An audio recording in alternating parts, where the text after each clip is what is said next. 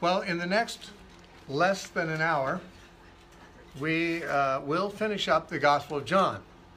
In view of the fact that we've gotten through 16 chapters, that's not entirely daunting. But, of course, if we really were to treat John the way the Gospel deserves to be treated in detail, we would never get there. Now, chapter 17 is at the end of the upper room discourse of Christ. He then, with his disciples, left the upper room where they'd had the Last Supper, and they went out into the Garden of Gethsemane, where he ultimately was arrested. But it would appear, it's not entirely clear, but it appeared that they were en route to the Garden of Gethsemane, or maybe they hadn't left the room yet, but when Jesus prayed this prayer that dominates chapter 17. All of chapter 17 is the prayer. Sometimes people call it Christ's high priestly prayer because he's praying intercessory prayer for his disciples. You could call it that. The Bible doesn't use that term for it, but it's sometimes referred to that way by Christians. The main thing about the prayer is that Jesus is at the end of his ministry. He's checking in with headquarters, saying, hey, I've done the job. I've gotten it done.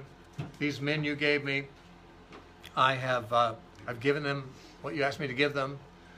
And then he begins to pray for them that the devil won't get the best of them in his absence. It says in chapter 17, when Jesus had spoken these words, meaning those of the upper room discourse,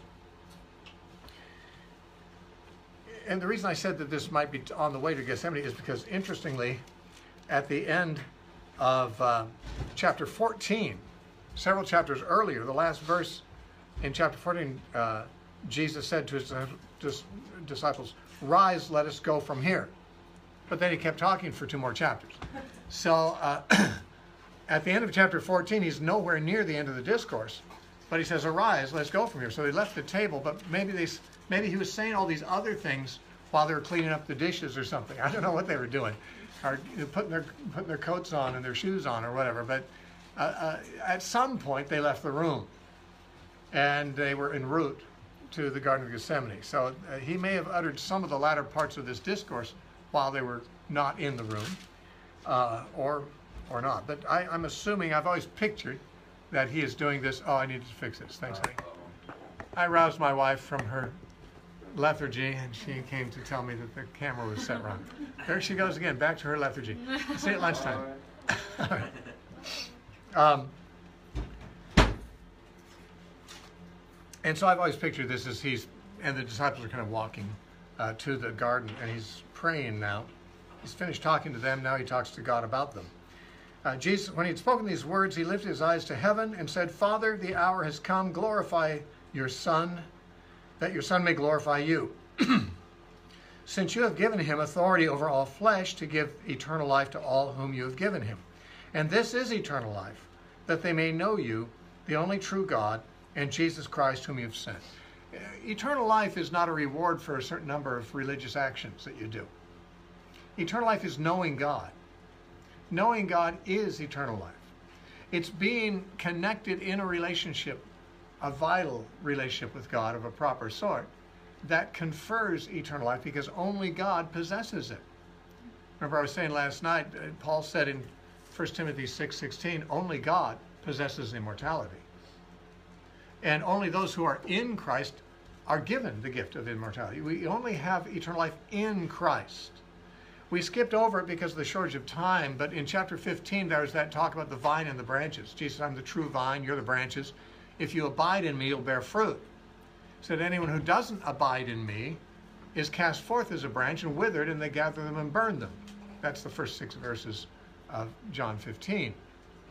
Now, he's saying that there's eternal life in him. And if we are in him, like branches in the organism of a vine, well, the life that is in the vine is in the branches, as long as they're attached. If they become disattached, if they depart from him, well, then there's no more life in them. They had eternal life, but they don't have it anymore. See, some people get confused by this statement, eternal life. Whoever believes in him has eternal life. That means you can never lose it, right? No. Eternal life is not in you, it's in Christ. That's what it says in 1 John chapter 5, verses 11 and 12. It says, he's given to us eternal life, and this life is in his Son. It's not in me, it's in him. It's as I am in him and remain in him that his life remains in me. But like a branch that is attached to a vine, it has only the life that's in the vine in it. As long as it's attached, you cut off that branch, there's no more life in it. The vine still has eternal life, and the branches who are attached to the vine are experiencing eternal life because that's the only kind that is there. But when a branch becomes disattached, it no longer is enjoying eternal life. It's still there in the vine, but they're not participating. So the life I have in Christ is eternal, but it's only as I abide in him, as I remain in him. It's in him that the life is found. And so he's saying this is eternal life, that they may know you and the only true God and Jesus Christ whom you've sent. In other words, knowing him is what it means to abide in him. If you know God, not know about God, and there's a world of difference between knowing the Bible and knowing God. The Pharisees knew the Bible. They didn't know or love God. There's a world of difference between knowing about God and knowing God as a person. I know a lot about Donald Trump because he's been in the news a lot the last few years, but I don't know him. People sometimes ask me my opinion about him, and I think, I don't know the guy, you know? Do you think he's a Christian? I don't know him. Sometimes he says things that makes me think he might not be. Sometimes I've heard rumors that he might have become a Christian. I don't know. I'd have to know the man in order to answer questions like that. I know lots of things about him because he's in the news all the time. I got a lot of information, but not personal relationship information. So I can't answer for somebody that I don't know. And same thing with God. You can know all about God. You can be a theological professor in a seminary and not know God, never having had any personal experience with him. And so, I mean, like the Mormons, we were mentioning the Mormons a moment ago during the break, they emphasize this personal knowledge, this personal testimony, they call it, this burning in the bosom that they have. Now, unfortunately, in my opinion, most of them are testifying to something that's perhaps a counterfeit testimony. I'm not trying to be mean, that's my assessment. But to their credit, they emphasize the need to know inwardly, to know personally, to have a real connection, a real experience with God. And that is something people need. Whether they'll find it in the Mormon Church or the Jehovah's Witnesses or any other group is another question to debate. But Christians, real Christians, need to have that too. It says in Romans chapter 8, the Holy Spirit bears witness with our spirits that we are the children of God. If you're born again and a child of God, there should be a witness. It says in 1 John chapter 5, he that believes on the Son of God has the witness in himself. So, I mean, there is such a thing as having this testimony. We don't usually call it a burning in the bosom. That's more of specifically a Mormon expression. But they are testifying to something. And I believe in many cases what they know is not really God. I don't think it's really the Holy Spirit. But the main thing I'm saying is whether they have the real thing or not, there is a real thing. And real Christians are supposed to have it. And that's the main thing I'm trying to get across. Knowing God, that is eternal life. It's not doing a number of religious things and earning eternal life. It's being connected in a relationship with God. And a relationship doesn't mean he's my pal. It means I'm submitted to him. He's my Lord. He's my King. I'm his servant. I'm his friend. And I love him. And that's knowing God. And that is eternal life. And I would suggest this too, that since knowing God can be shallow or deep, just like knowing any other person that you're acquainted with, knowing someone a little bit or knowing them extensively, so also with God. You can know God well or know him a little bit. And if eternal life is knowing God, then the more you know him really, the more rich and full and dynamic that life is, I believe. And so there in verse 3, it's very important. This is eternal life, that they may know you, the true God, and Jesus Christ whom you have sent. I have glorified you on the earth. I've accomplished the work that you gave me to do. So Jesus did finish what he was supposed to do. There is more to be done. He actually said earlier in chapter 16 to his disciples, I have many other things to say to you. You're not ready for them, so I can't say them now. The Holy Spirit's going to have to do that when he comes. So there were things still needed to be done, but they couldn't be done during his earthly time here. That was, some of that work was going to be picked up by the Holy Spirit, obviously, and continued. But he did what he could do. He did what he was expected to do. And now, Father, glorify me in your own presence with the glory that I had with you before the world existed. I have manifested your name to the people. Now, the word name is not referring to the name Yahweh or Jehovah or anything like that. The word name in the Bible refers to a person's identity, who they are, their character. More, it's sort of like we might say, my good name. You know, my good name was compromised by that gossip. What's my good name? My reputation, who I am, my character, how people know me and understand me or think of me. The word name in English usually just means those words on my birth certificate that people call me by, the handle, how people address me to get my attention. Steve, that's my name. But in the Bible, the word name has much more involved than that. It stands for the whole person. He says, I've manifested your name. It means I've manifested you. My disciples now know who you are, what you're like. I've demonstrated to them who you are. I've told them, if you've seen me, you've seen the Father. And so that was his mission, among other things, to die and rise again too. And he says, about those that he says that you gave me out of the world. Yours they were, and you gave them to me, and they kept your word. I mentioned the other day, he's pointing out that the ones that he earlier referred to in chapter 6 as those that the Father gives me were people who were already God's people. He says they were yours, and you gave them to me. They were the faithful remnant in Israel before they discovered Christ. But God made sure that his faithful remnant did discover Christ, and he gave them to Christ. Okay, Christ, you lead. Jesus, you lead. You take over. You be the shepherd of these people. They were mine, now they're yours. In other words, to be one of God's people now, you've got to be one of Jesus' people, because all those that are God's have been given to Jesus.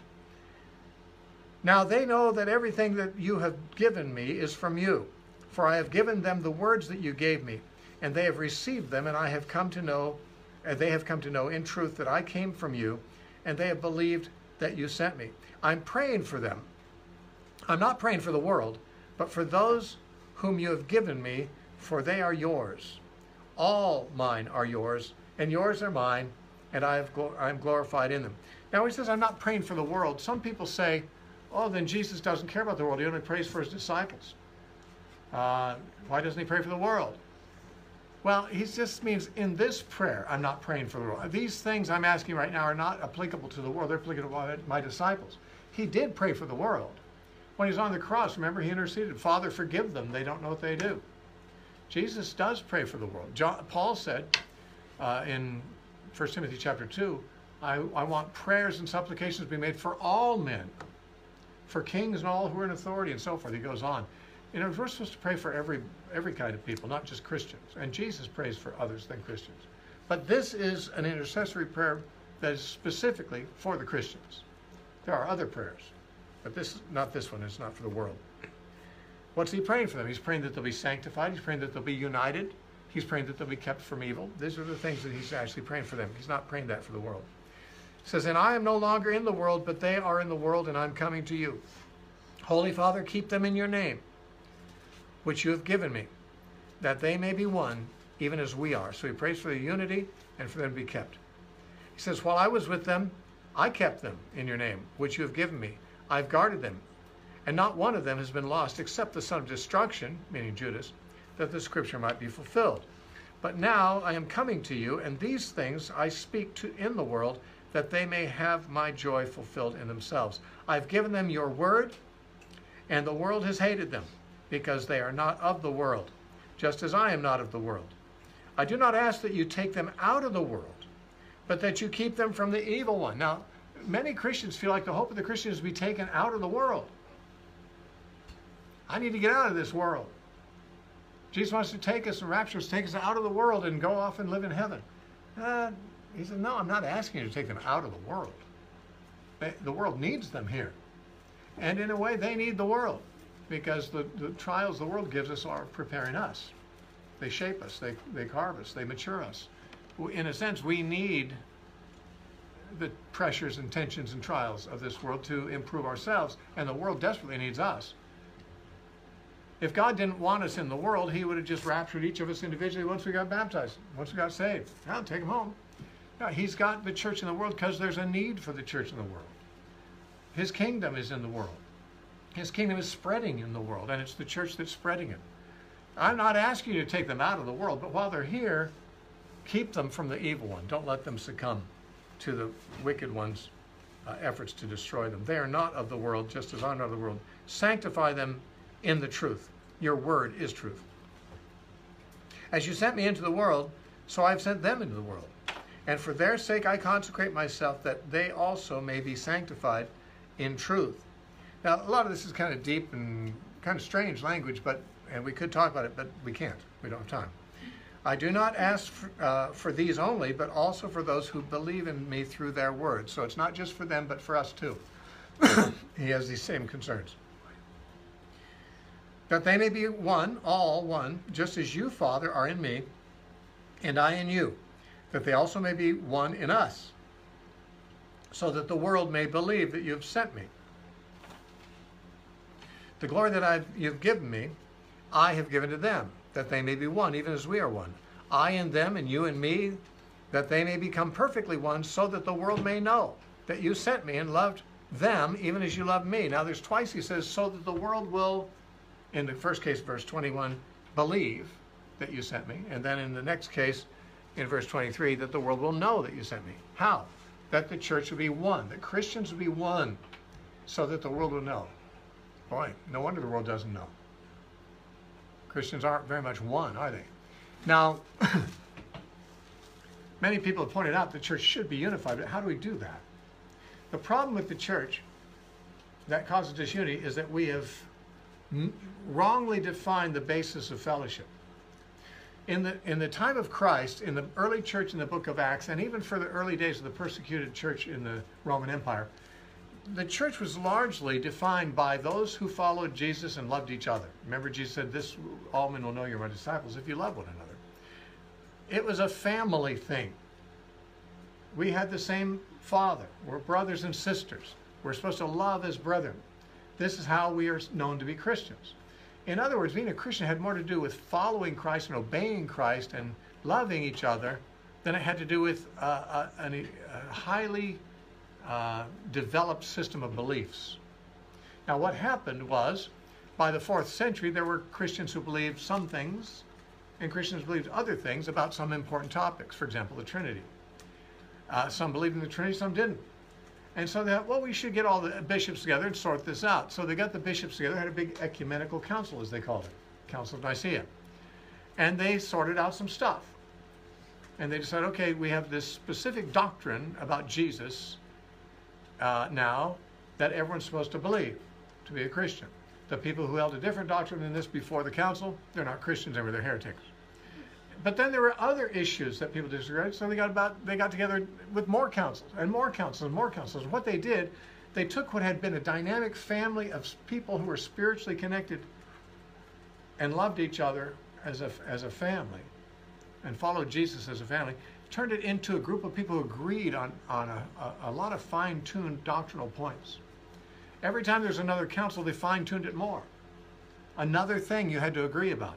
And every time the council was finished, they wrote a creed, and anyone who didn't believe the creed was not saved anymore. They had councils because Christians didn't agree. But suddenly, once the council said this is the right view, those who didn't agree weren't Christians anymore, they're heretics now. So what happened? The devil managed to turn what had been a family of sacrifice and love for each other, because they all loved Christ and were following him in unity, into an organization that will sign every creed that has come along and says, I agree, I agree, I agree. Even though there are Christians who don't agree with some of those things and who love the Lord and who love each other. The things that Jesus said will define you as a Christian are no longer what we think of as defining people as Christians, but rather agreement on these points of doctrine. And this is how things evolve. So that the Roman Catholic Church, of course, comes up and it persecutes everyone who doesn't agree with it for 1,000 years. The Reformation happens. The Reformers persecute the people who don't believe with them, the Anabaptists, for example. And now there's thousands of denominations, and although they don't all persecute each other, they all feel it's pretty important to believe the right thing, and their denomination is the one that believes the right thing. Those who don't believe the same thing in different denominations, not so sure about them. They might be saved, hard to say, because they don't have all the T's crossed and I's dotted properly, because their theology might be wrong. This person believes in a pre-trib rapture. This person doesn't. Uh-oh, what do we do now? Start two churches. Start a pre-trib rapture church and a no pre-trib rapture church. So we got a new denomination. Instead, what should the church do when there's disagreements? Paul wrote to the Roman church, and there were disagreements there among the Christians. In Romans 14, he said, some of you think you can eat anything you want. Some think you should only eat vegetables. Some keep one day special. Some think it's not necessary to keep one day special. Whoa, that's the stuff of denominations. But Paul didn't say, okay, you people who believe want to go start your own group, and these people start another group. No, he said, listen, just receive each other. Receive each other. Let everyone be fully convinced of his own mind. In other words, there are differences of opinion that we should tolerate. Instead, the church has more and more been defined by intolerance, because a new denomination usually begins just this way. Someone's in one of the existing denominations. They begin to see the Bible somewhat differently. They begin to talk to people about it. They become a threat to the status quo of the denomination. They either leave angry or they are thrown out. Then what do they do? Find the people who agree with them and start a new group. Got a new denomination, got thousands of them now. Now the problem here is that if you do this, you'll never be united. As long as you're defining your fellowship based on agreement on every point, you can't be united. Because no one, as long as human beings are thinking, they won't agree on everything. You know what my definition of a cult is? Two people who agree about everything. Because if two people agree about everything, someone's not thinking. Someone's letting the other think for them, because people just don't agree about everything. It's just not going to happen. And when you find a group that everyone's walking lockstep, it's cultic. In a family, it's not that way. You know that if you get together with family gatherings, Thanksgiving or Christmas, they don't all have the same opinions about everything. Some of them have different political opinions or different religious views or different ideas about other things. Families don't have to agree about everything. Being a family is not based on agreeing. It's based on something else. It's based on basically mutual love and acceptance. And so was the church up until the whole thing got redefined by agreeing with the latest creed or being a heretic instead. Now, I believe that there are heresies that we should not endure, but most of the things Christians disagree about are not worth dividing about. What would have happened if the church, the Catholic Church, had said to Martin Luther, okay, you disagree with some of these things. Well, we'll keep working on this. Let's keep talking. Let's keep fellowshipping together. Let's keep loving each other. And let's talk about this from time to time, see if we can sort it out. Maybe you can convince us. Maybe we can convince you. Maybe neither. Maybe we'll just have to be still one big family who has disagreements about this. Why not? Why do people have to divide? If you suddenly you see something different than the Christians you're with, you go out, take the people who agree with you, start another group. One thing you guarantee is no one's going to learn anything after that, because everyone's now in an echo chamber. They all say the same thing. They don't fellowship with the people who have another view.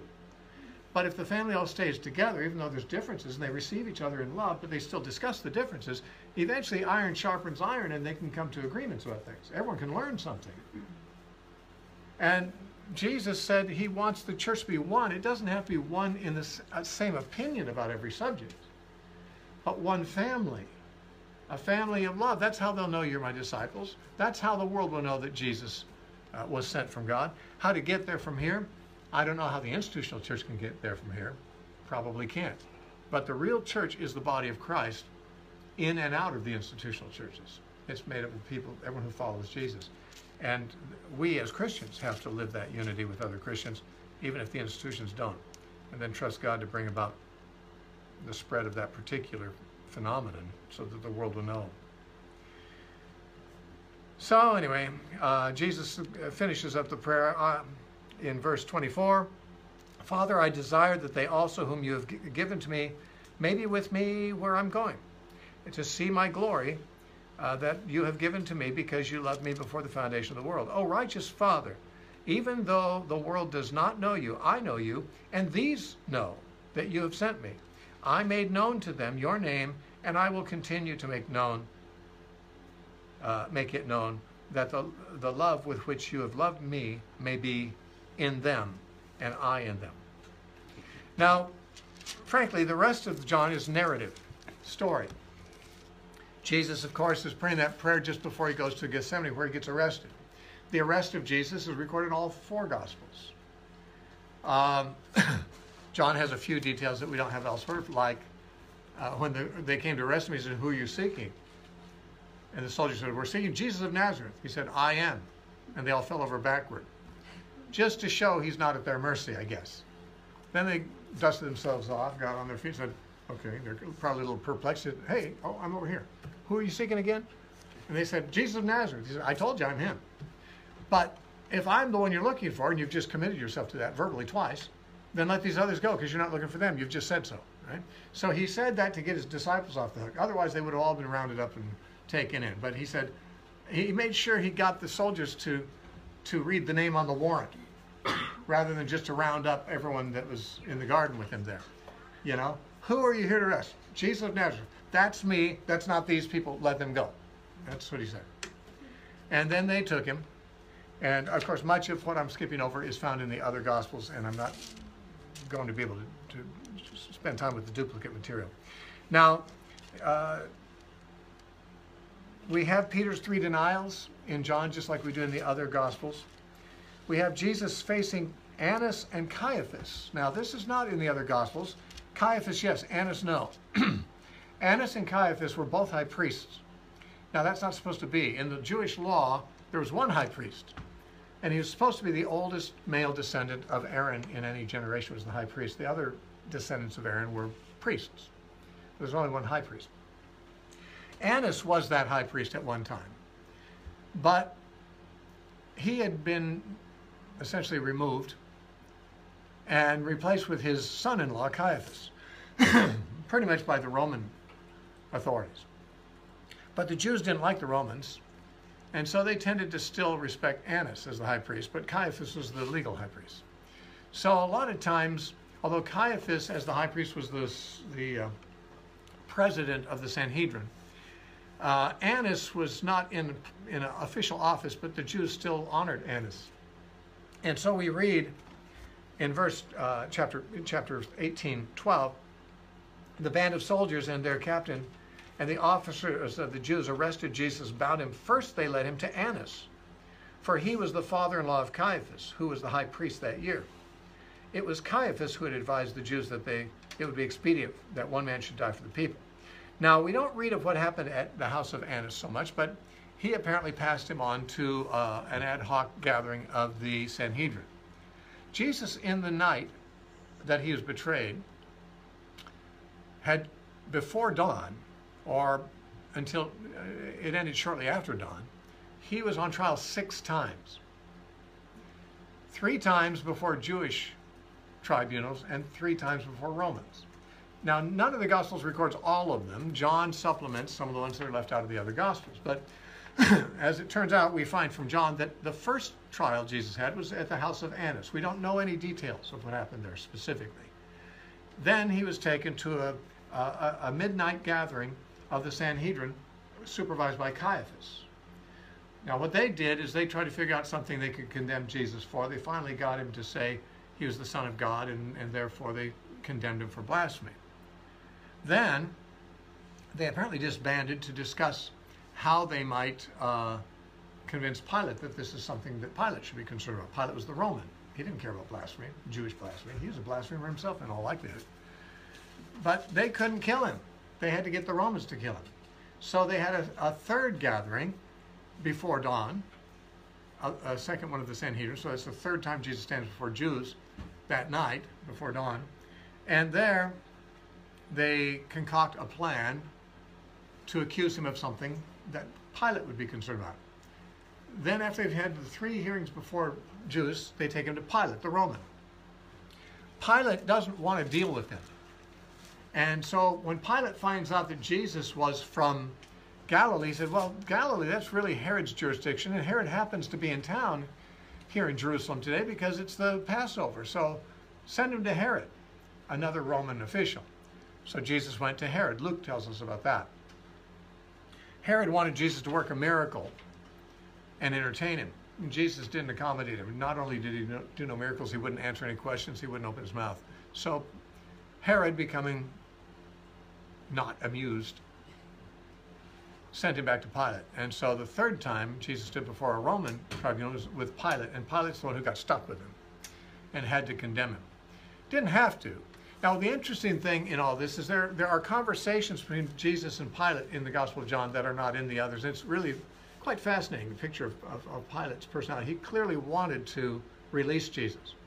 And multiple times in the course of the hearings, Pilate told the Jews, I've talked to him, he's innocent. I mean, this is like you've gone to court, the judge says, not guilty. Jesus should have walked. But the Jews were so adamant. There's a crowd of Jews at Pilate's gate screaming for Jesus' death. And Pilate didn't want to kill Jesus because he saw him as an innocent person. But the Jews were bloodthirsty, so Pilate actually had Jesus flogged mercilessly and hoped that that would placate the Jews. They were calling for Jesus' death. Pilate thought killing Jesus is a little too extreme. He doesn't deserve it. So I'll beat him instead.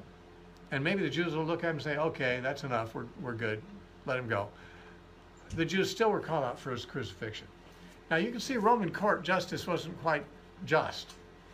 Pilate had already declared Jesus not guilty of the charges. But then he flogged him in an attempt to avoid killing him. But if he's not guilty, he shouldn't be flogged. He should be released. But Pilate was intimidated. And the reason was Judea was a very unmanageable province in the Roman Empire. Many governors before Pilate had come and gone as failures there because the Jews were volatile. Jews were fiercely independent, fiercely rebellious against pagan authorities. The Babylonians, the Persians, the Grecians had all ruled the Jews. Now the Romans were, and they all found them fairly unmanageable. Because the Jews, they were willing to die for their principles in many cases, not all of them. And they would stand up to the authorities and say, I'm not doing what you say. And so many Roman governors had reacted severely with soldiers, killing thousands of Jews at a given time because of some rebellion of the Jews. And the place was just a powder keg. And no Roman wanted to be assigned to govern Judea. Pilate apparently was assigned there as a punishment for something, by the emperor, because it's not a desirable post for a Roman. And of course, Pilate, knowing this, did not want this to become a huge explosion. These Jews were very angry. These Jews were very volatile. And so he's doing what he can to please them without doing something outrageously unjust like killing an innocent man. However, he finally caves in, and he does so because although he's arguing with the Jews, and should I release your king? Why should I let him go? What has he done? Why should I let him go? What has he done? He's innocent. But they kept calling for his death, and they finally said, this man said he's a king. Anyone who says he's a king is an enemy of Caesar. Now, there was a veiled and not so veiled threat in that statement. They're telling Pilate, this man is not a friend of Caesar. Now, whose side do you want to be on, Caesar's or this man? Now, any Roman official would want to be on Caesar's side, or at least perceived as such, because you don't want to be on the bad side of the ruler of the world, who's a little upset when his subordinates are insubordinate. And so it's kind of blackmail. The Jews are kind of blackmailing, saying, this guy said he's a king.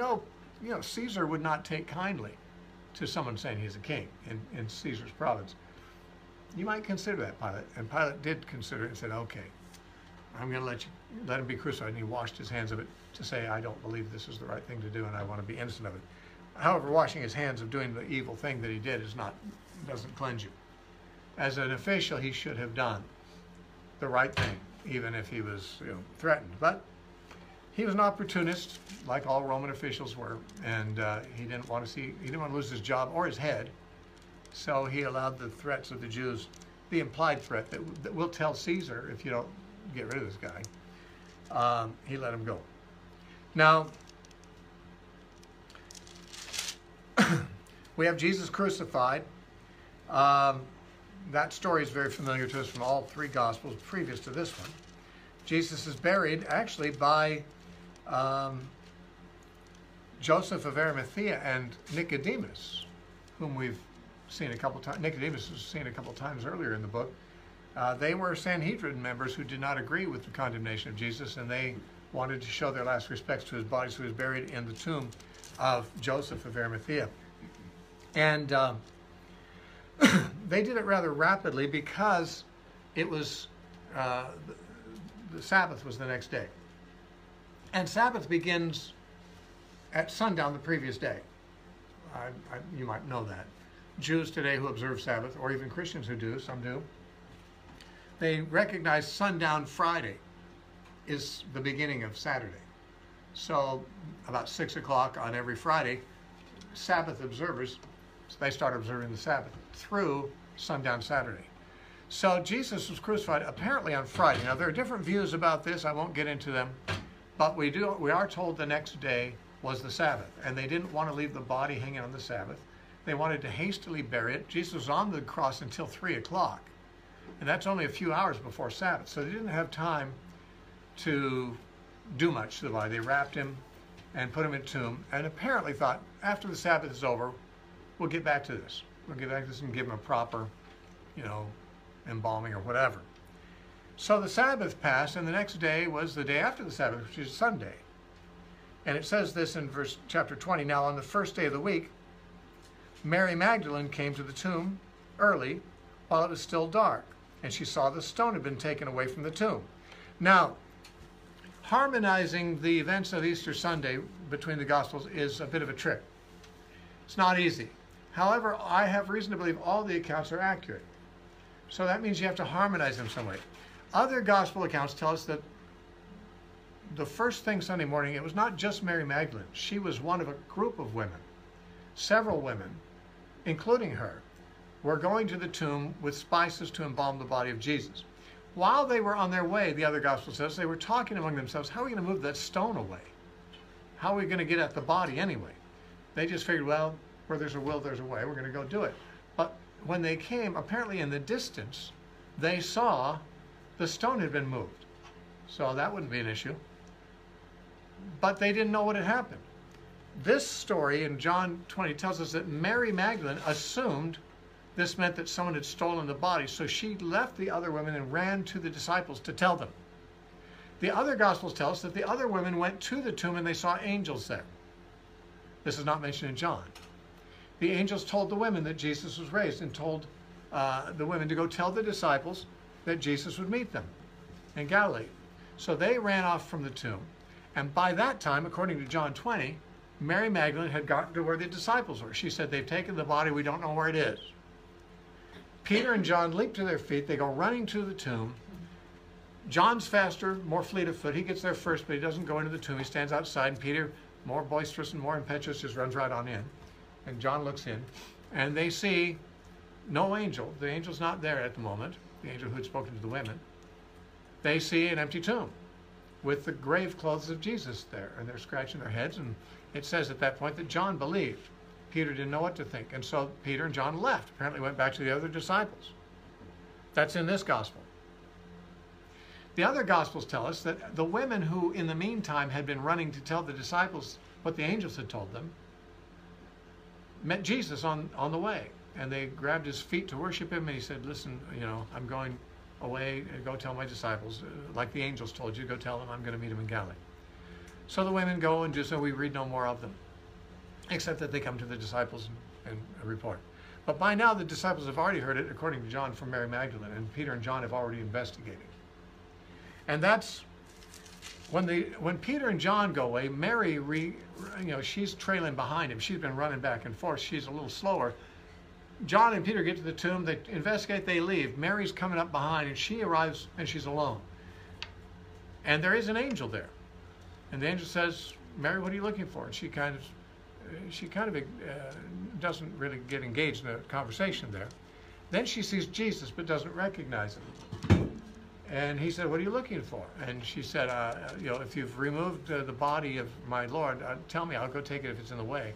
She thought he was a gardener, a groundskeeper, and Jesus said, "Mary," and she recognized him, and apparently she grabbed him like the other women had done, and he said, "Don't cling to me, because I'm still going to ascend to my Father." Now, he's no doubt referring to his ascension that would take place 40 days later.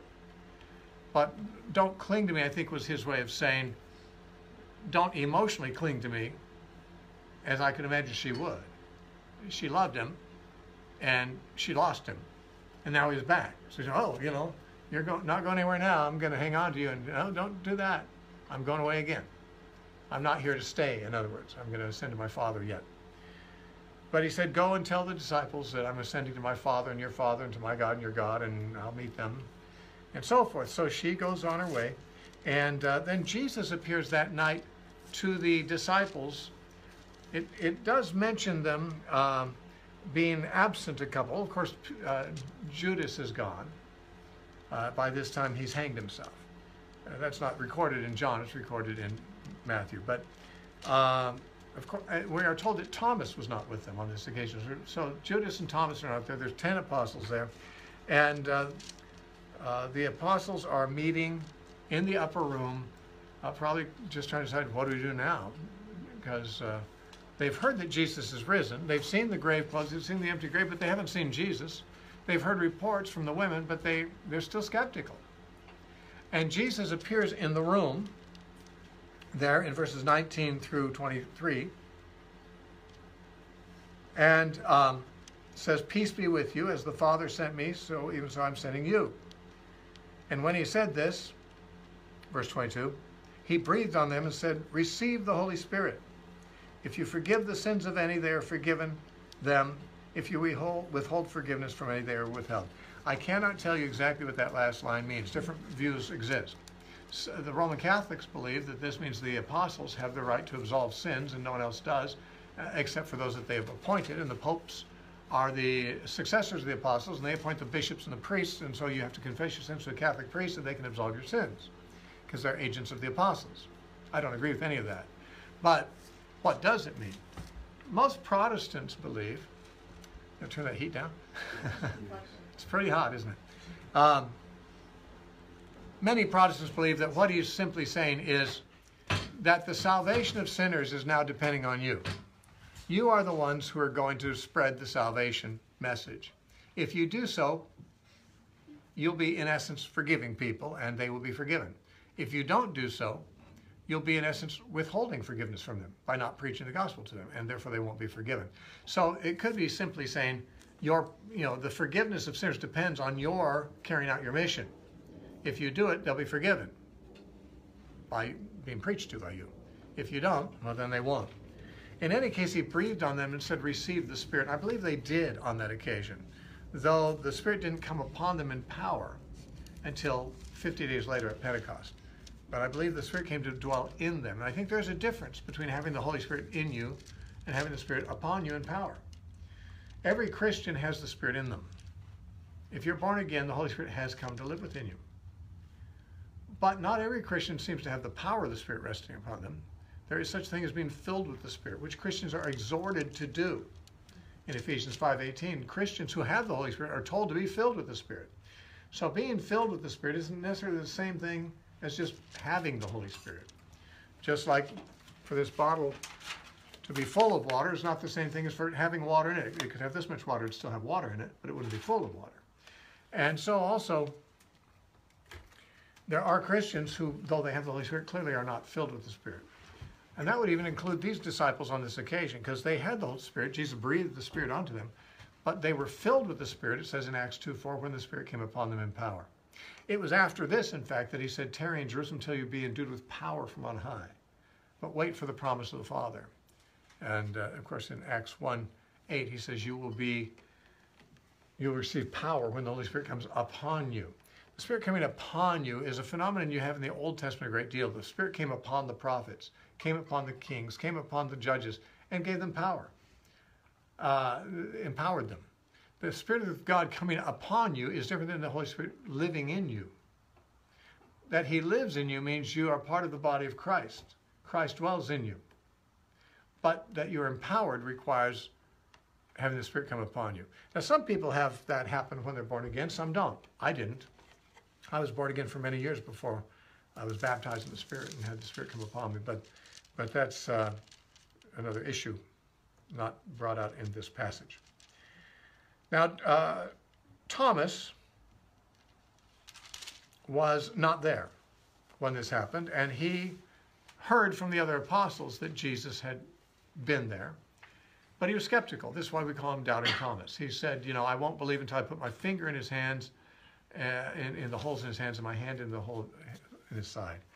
And then 8 days later, Jesus appeared and said, hey, Thomas, put your finger in the holes of my hands and your hand in the hole of my side.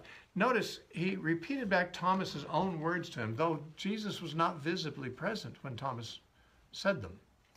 And this is an interesting thing about Jesus after he rose from the dead. He'd kind of appear and disappear.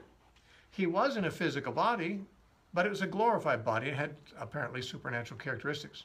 By the way, the Bible says when we're resurrected, our bodies will be like his resurrected body. But so they'll have these characteristics too, apparently. But Jesus, in his glorified body, appeared and disappeared many times. Over a period of 40 days, he kind of was there, sometimes not there, sometimes visibly. But he was always there, invisibly. And that's what he points out to them. See, they've been used to having him visibly with them for 3.5 years before this. He's going to be gone for good, or at least for the rest of their lifetime, shortly after his ascension. They're not going to see him anymore. So in that interim of 40 days, he kind of conditions them to recognize that you're not going to be seeing me like you have in the past, but I'm still here. For example, Thomas, I heard what you said when you said you won't believe until you touch my holes in my hands and side. Well, you didn't see me, but I was here. And go ahead and try this. It's essentially what Jesus seems to be doing in the days after his resurrection, is getting the disciples used to the idea that although they can't see him like they always have before, he's as much there as ever. Remember, in the end of Matthew, he said, I'm with you always, even to the end of the age. Not in the same sense, not visibly. Now, chapter 21 is that story, and I alluded to it before. I'll not go into it in detail now, but there's another time that Jesus appeared to the disciples at the Sea of Galilee this time, the other end of the country. And there were some of them, I think 7 of them are named, if I'm not mistaken, who are out fishing. And they don't catch anything. And there's some man unidentified to them on the shore says, try the other side of the boat. And so they do, and they find there's a lot of fish in their net after that. And so John says to Peter, that's Jesus. That's the Lord. They didn't know it until they saw him do something that they'd seen him do before, because he had done that at the same time he called them to be the 4 fishermen he called from Galilee originally. It was after he gave them a great catch of fish. Now he does it again, kind of recognized in his characteristic actions. John says, that's the Lord. Peter, the impetuous one, jumps into the water, lets the other guys pull the fish into the boat. He swims ashore. Now they come lagging behind, with towing a big net full of fish, and they finally get to shore too. So they're all ashore with Jesus, and Jesus already has fish. They're on the fire. And he offers them food, and he has a conversation with them. It's very strange. One of the things it says about him there, it says none of them dared to ask him who he was, because they knew it was the Lord. What a weird thing to say. They didn't dare ask him who he was because they knew he was Lord. It almost makes it seem like they kind of wanted to ask him, but they didn't dare. But why would they want to ask him if they knew him? It's one of those many things. When Jesus came back from the grave, it was him, but he was different. Mary Magdalene, one of his best friends, didn't recognize him initially until he spoke her name. 2 men on the road to Emmaus in Luke chapter 24, they didn't recognize him until he sat down and broke bread. Then they recognized him, they vanished. He didn't look the same in some ways. Even his disciples, they know that's him. I mean, he's got the holes and everything. It's clearly him. He did the same thing, this catch of fishes like he did earlier. We know it's the Lord, but I kind of want to ask him, who are you? You know? So it's mysterious. It's almost like he must have looked a little different, and that's him. But I'd really like to get confirmation on that, but I don't dare ask. Very strange, but that very line indicates John's recollection of Jesus resurrected, how strange it was to the disciples during that time, and even that he even looked a bit strange to them. Apparently, the only thing that gave it away that he was certainly the Lord was the holes in the hands, and the fact that he could appear and disappear and give them a great catch of fish and things like that. Yeah, clearly, it was stuff that is supernatural, but his appearance was apparently different, and maybe ours will be too in the resurrection. For some of us, that'll be good news. Others, maybe not so much, but it won't be anything bad, I'm sure. It didn't say he was ugly or anything like that. It just looked different. Well, the story ends, of course, with this conversation between Jesus and Peter. And Jesus is he first says, Peter, do you love me more than these? A bit of a jab at Peter in a way, because Peter in the upper room had said, even if all these others deny you, I would never do so. As if to say, these guys, don't know if they love you. I do. I love you more than they do. They might betray you. I wouldn't trust them. But I won't betray you. And then he's the one who goes out and betrays Jesus, denies him 3 times. And so this is the first time Jesus had a heart-to-heart with Peter. He says, do you love me more than these? Ooh, how could he say yes? Now, Jesus actually said, do you agape me, which is a very selfless kind of love. And Peter said, I phileo you, which is also love, but it's more like a love between friends.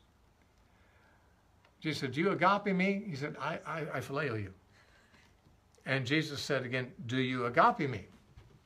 And Peter said, I phileo you. The third time, Jesus said, do you phileo me? And Peter said, you know all things, you know that I phileo you.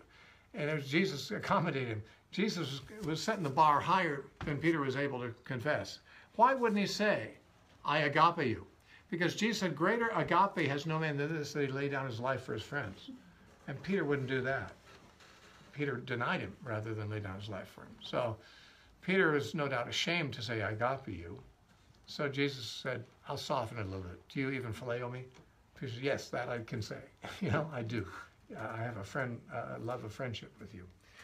But it's so sad. But in all 3 cases, Jesus said, feed my sheep, or tend my sheep, or feed my lambs. Every time Peter said, I love you, he said, tend my sheep, or feed my sheep.